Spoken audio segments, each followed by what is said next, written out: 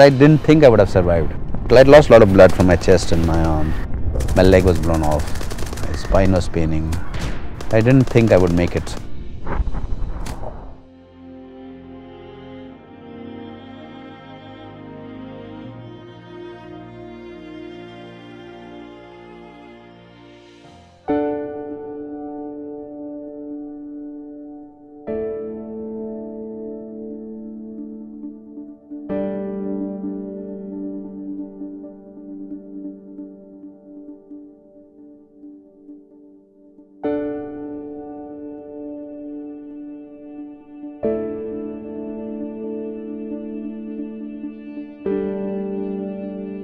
Choice to join the army was pretty natural. My father was in the army, my grandfather was in the army. It's like a calling, it's like becoming a priest or going celibate. It's something that calls for you some sacrifices. And I chose to do that.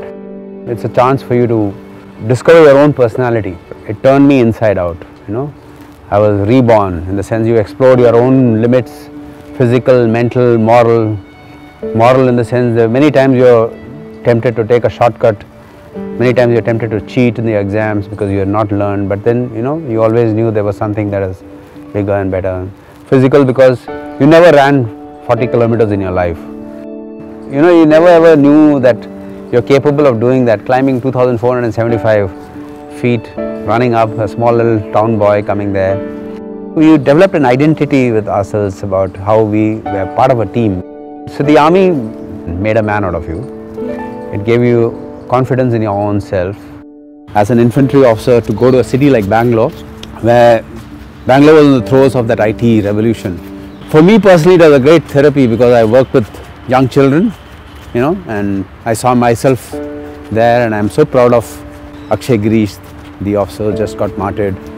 What a brave boy. And it was nice to be there early morning, up and running with these kids, making sure they eat well, they're fed well, they're dressed well, they talk well. Fundamentally, I wanted to make sure the children were not cramming for examinations and they were prepared to face life. And I'm proud that military school boys always are like that. I've seen that. They're magnanimous and they're never spiteful, vengeful. And that's what good soldiering is about. Every profession needs good people with character. A teacher needs to instill that character in those children. And that's why schools play a great role. So when I knocked on the door, an old man came and I could make out from his face that there was something amiss.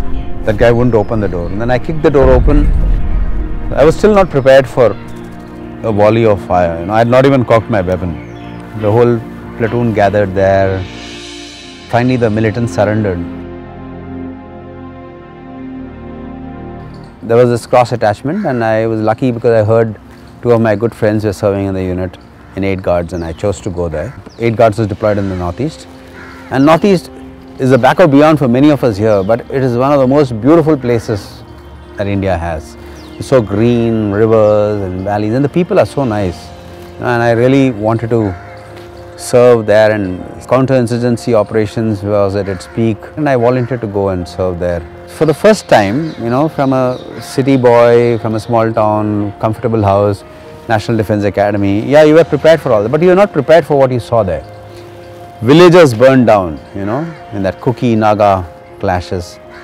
Young children slashed, in the name of religion or region or tribe or whatever. You're never prepared for those kind of horrors of humanity. You believed in certain ideals and values and everything, and suddenly you see the other side of humanity.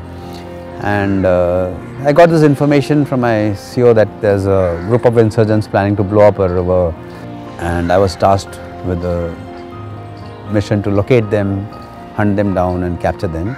We took a diversion and went there and surprised the villagers and reached there at around 3 o'clock. And as blessings of God, there was a small little church, and we soldiers have no religion. We believe in all gods and all religions. So I went up to the church and I said, God, I've come here. I believe there's some problem here and I want your protection, not to harm this village. But I didn't think I would have survived, even if I reached the hospital. I had lost a lot of blood from my chest and my arm. My leg was blown off. My spine was paining. I didn't think I would make it. When they surrendered without arms and having surrendered, there's no way you can actually shoot a man who surrendered. Now he surrendered to your might, and now it is your magnanimity to show what is the right way. I really didn't want to perpetuate that violence in the sense, what was evil should have died with me. And that's the reason why when I saw that young children and the militant who had surrendered, I really didn't want to, continue that evil that is going around there, seeing and taking an eye for an eye. I, as a soldier, have a liability that I may have to give my life for my country. It's a known fact.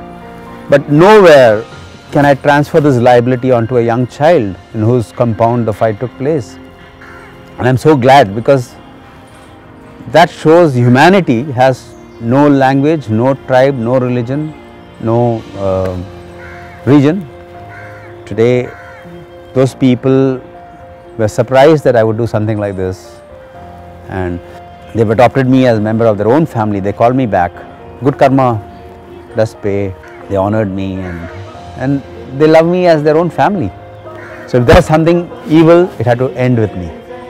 And if there's something good, even at the cost of my life, I wanted it to come out of that.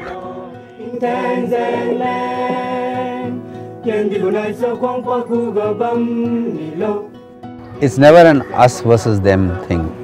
They are our own people, and we're working, and we may be armed, but definitely the only holy book that a soldier knows is the Constitution of India. All that you need to defend, and it's one of the thing about this Indian Constitution is no life is insignificant, and that's what inspires an Indian soldier. So we were never trained to see them as, others. We are disillusioned about something. How do we get them to mainstream? It was a tearful reunion. I met the mother, went and saw the place where the rounds were fired and everything. It was nice. And I realized even in these intervening period from 94 to 2010, nothing had changed in that place. It was like time had stood still. The roads were still so bad, the village was still inaccessible. And then I felt the need to do something, These conditions is what breeds insurgency and this feeling of neglect.